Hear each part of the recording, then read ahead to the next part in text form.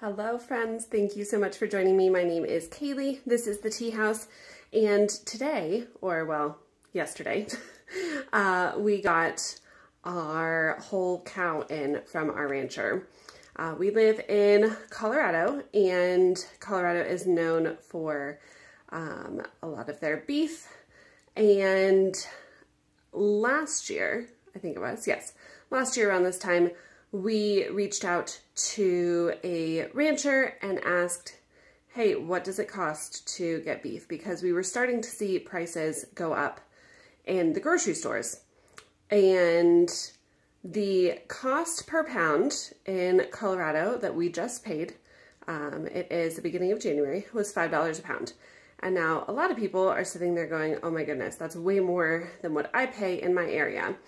But we have to remember, and at the end of this, I will give you a little cost comparison spreadsheet that I made, just comparing. So the cheapest store in my area is Walmart. And so just comparing the cost per pound at Walmart versus the cost per pound overall for everything that we got, it is a substantial savings. We also split the entire cow with a couple other families, so I am going to insert a couple clips here of what an entire cow looks like. We laid it all out on the garage floor so that it was easier to divide for everyone that we had purchased for as well. So I hope you enjoyed this video. If you have any questions, please feel free to ask them. I will never buy meat at the grocery store ever again. We are, at the end of this month, we are going to be purchasing some chicken from Azure Standard. Our local chicken option fell through, but that is something that I will be trying to find locally again. And then we also purchased pork late last year. We purchased half a hog, and that is something that we will continue to do. So the only meat that we cannot find locally would be fish or seafood, and that is something, a small portion of our diet and our protein requirements that I am willing to buy from another source, be that Azure, be that, Sprouts or Whole Foods or something like that. That's a small amount that may be marked up from a cost perspective that I am willing to deal with. So let's move over to some of the clips of unloading. My husband helped me divide everything, and my dad actually went and picked up everything. It was about 550 pounds, so not within my means as a mom 3 weeks postpartum to be able to lift. So definitely got some help from the men in the family. And we got it all loaded and put into coolers for everyone that we were helping. So let's move to that, and then I will share my cost comparison spreadsheet.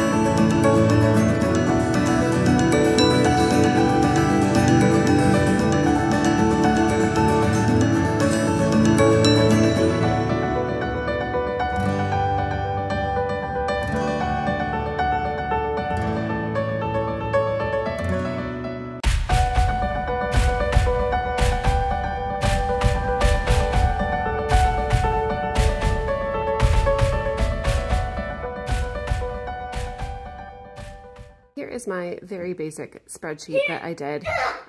Pardon the toddler noises in the back.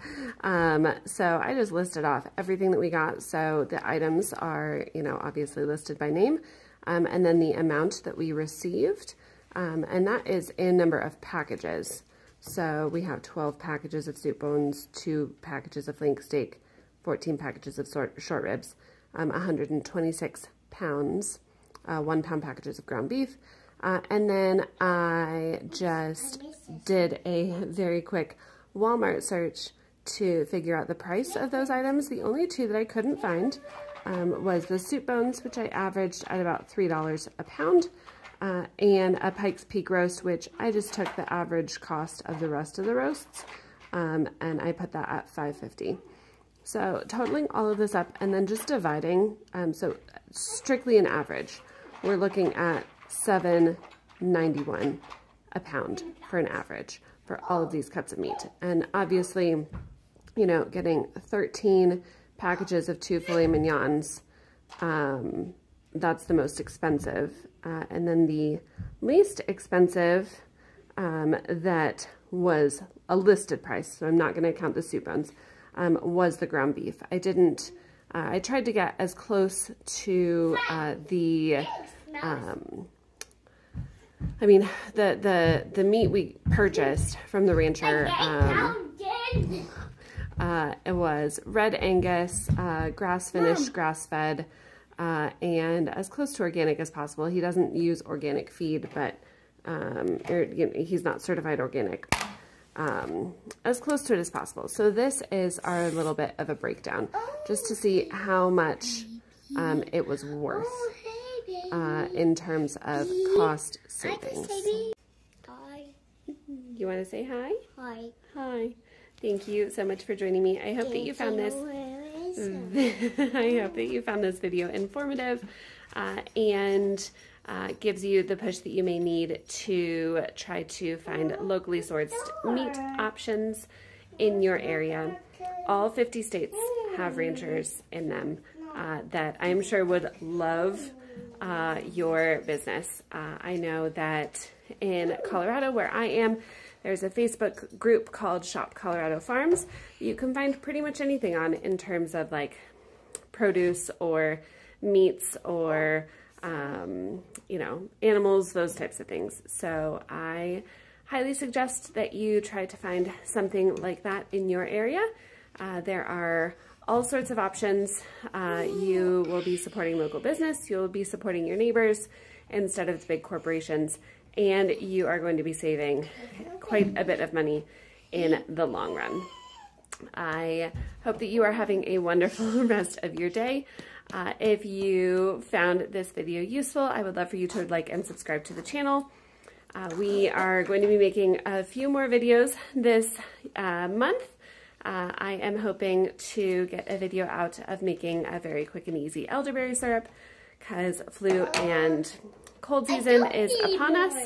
I also have a seed haul coming once my last order comes in. Mom, I got blue. Yeah, you have blue. Good job. A seed haul coming once my last order comes in. And then I have a baby essentials video coming out here in the next couple days. And then at the end of the month or the beginning of next month will be our Azure Standard haul. So I look forward to making those videos for you, and I hope that you are enjoying the content. If you have any additional questions, don't hesitate to put them in the comments below. I try to answer every single question or reply to every comment. Thank you so much. I hope you're having a wonderful day, and I will see you in the next video. He's to come back. You want to say bye? He's to come back. You want to say bye? No, he's to come back. Oh, she wants you to come back. Bye. Bye.